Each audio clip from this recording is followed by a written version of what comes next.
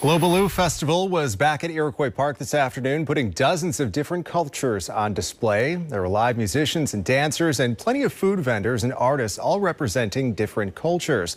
Those who participated say it's a great opportunity to share their native countries with others. We are grateful for all the many people who are coming to visit, of course, our booth and all the booth here. And of course, we appreciate their support, and it makes Louisville colorful as it is.